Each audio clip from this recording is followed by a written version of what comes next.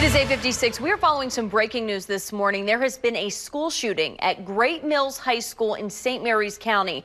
According to the St. Mary's County Public Schools website, the school is currently on lockdown and the incident is contained. School officials are asking parents not to come to the school, but to report to Leonardtown High School instead. ATF officials are headed to the scene right now.